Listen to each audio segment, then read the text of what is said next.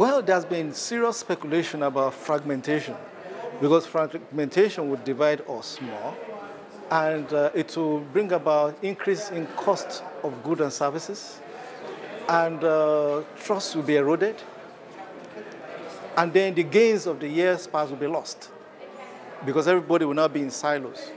Well, so that's the greatest concern. But from what I'm seeing, all of us, we want things to move forward.